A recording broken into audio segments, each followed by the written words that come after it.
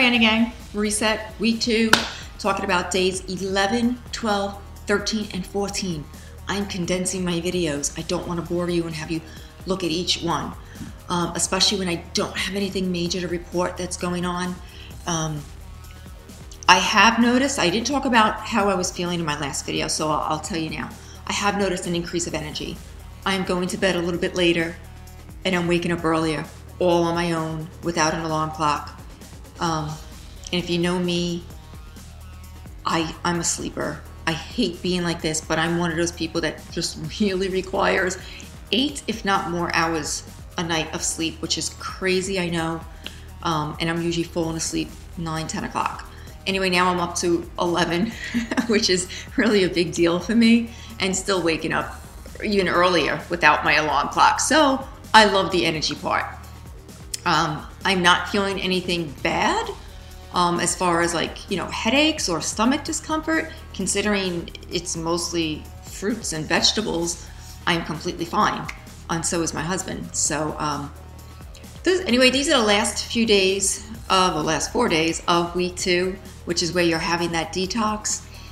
We have things to eat this week, such as hearty vegetable miso soup, which is your regular miso soup that we've been having all along, but we're adding a lot of vegetables to it, and thus makes it more filling, hearty. So, and you're gonna double that again, because you're gonna have it for dinner one night, and then you're gonna have it again for lunch the next day. So you wanna make sure that you double your recipes, and again, always look ahead. I can't stress that enough. We had beets with collard greens, coconut collard greens.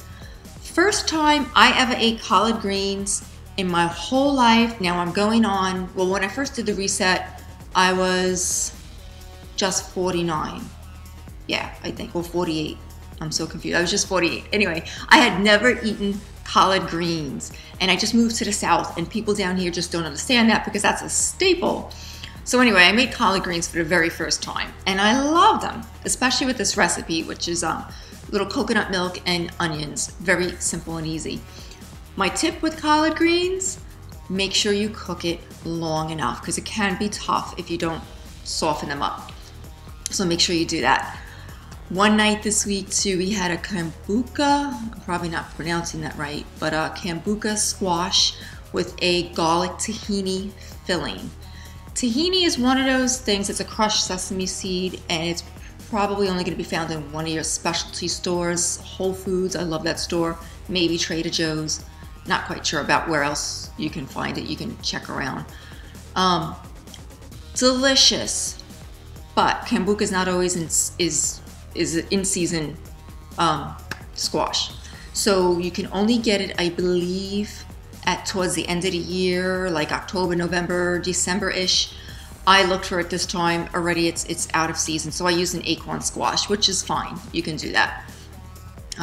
So we had that one night, and again, you're gonna double that because you're gonna use the rest of the squash for soup, which is really good. You just kind of scrape it out of the I don't know what you would call it, the peel of the squash, throw it all in the blender with some coconut milk, and I forget what else. It probably was just salt, but it was good. One of these days, we also had edamame and a roasted corn succotash. I will not be having that again. Not that I didn't like it, I was able to eat it that night. It's just not something I'm ever going to make in the future again. And my husband didn't like that as well. You can either eat that one of two ways. You can heat it up or eat it hot, or you can eat it cold like a salad. I've tried it both ways now. It's just okay. And that's me. Everybody's taste is different. So that's pretty much it. Breakfast from this point on is all fruits. Supplements, still getting them down. Lots of water. I am drinking a gallon a day.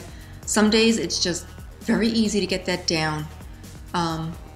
Especially it's a little cold now, right when I'm doing this. It's January. We're having unseasonably cold weather here, especially in the South. So I'm having lots of green tea, which is allowed to sit during the day. So I'm using that as part of my water intake. So you want to make sure you're looking for a green tea that is not just decaf. Decaf just means it's got caffeine taken out of it, some of it. You want to get decaffeinated. Yes, decaf. You want to make sure it says no caffeine at all. There's a difference between decaf and decaffeinated, I believe. You got to look at the tea box itself. So I will post a picture of which one I use here. And that's about it. I'm looking forward to starting week 3, the last phase. Yay. So my last week, I'll be coming to you shortly. Thanks. Bye.